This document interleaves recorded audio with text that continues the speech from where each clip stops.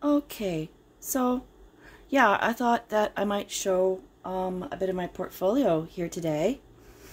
Here are some pictures from Jumanji. I worked on the film Jumanji, the original film with Robin Williams in it, way back in the day, and I sculpted this bust of Robin Williams and did the mold for him, and I did this concept running shoe. That's me right there with the tall hair, and I helped to sculpt many vines that we arranged in this staircase area for the film Jumanji. When the vines took over the house, they grew everywhere, and those were actually built in 3D. We actually ran wires inside of all of those vines so that we could arrange them all as we went along. Anyways,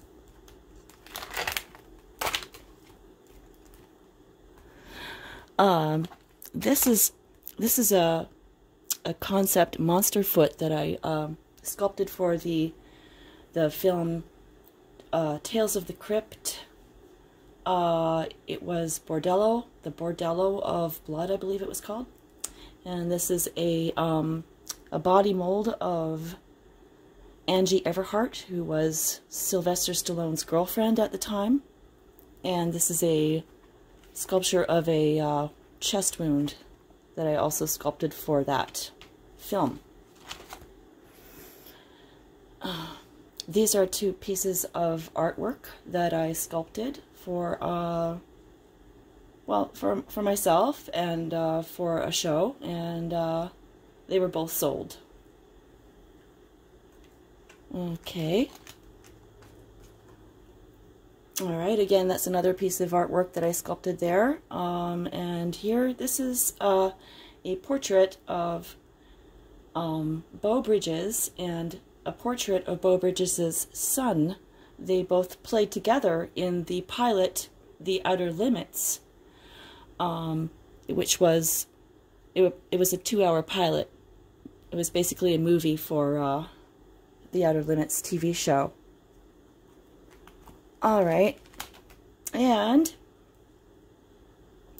this is, these are keys that I sculpted for, I believe it was, oh gosh, it was Poltergeist, The Legacy, and these are sculptures for an arc that was in Poltergeist, The Legacy, and this is an emblem for Poltergeist, The Legacy.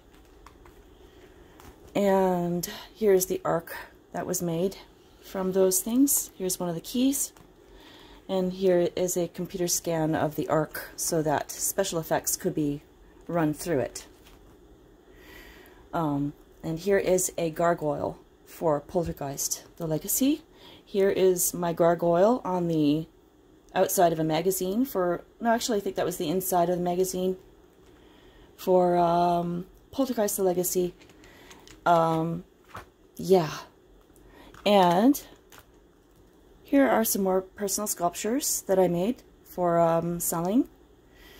Little elephant, rhinoceros, a pig. These are sculptures, these are big rock sculptures that were sculpted for, I believe it was the top of Seymour Mountain for, it was a feature with Charlton Heston. I think it was called Alaska. And this is a creature. Oh gosh, what was that for? I don't remember what movie that was for. But here's some parts of a creature. I didn't do the whole creature. I just did surface detail work on this creature, and I did details like the tongue, details like the feet, details like skin and mouth texture and things like that. Yeah, I remember things like this whole entire arm, that I sculpted the entire arm of that, but the body was blocked out by another artist. So anyway, I did the arms and the hands completely. And oh yeah, this was for Titanic, the TV series. These are replicas of artwork that was on the Titanic. And yeah, this was a 16-foot high bas-relief carved in foam. This is 16 feet from here to here. And this here section of it would be about 8 foot high. These are personal sculptures that I sculpted for selling. Spirals. Spiral sculpture. And these are props that I did for Stargate. And this is another personal sculpture. This is a life-size pteranodon sculpture. You can see me sitting on top of it. Right here, that's me. That was sculpted for Mr. Magoo. Here's a picture of the set and the pteranodon on the set. Here's me standing beside the back of the pteranodon.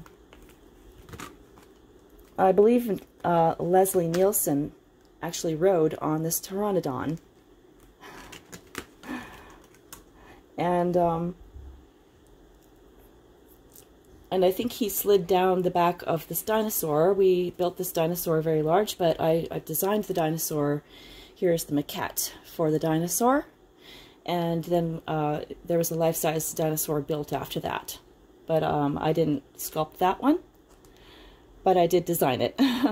And these are life-size heads for the same movie, Mr. Magoo, sculpted in foam. This would be about 5 feet from here to here. Yeah, or 6, about 5 or 6. There we go. And here's another personal sculpture, another personal sculpture. Now we're going back to college. These were done in college. This was done in college. 2 more sculptures from college. Here's some folk art that I made for sale, and it sold very well. Here's another personal sculpture that was made and was sold. Personal sculpture, and we're almost done.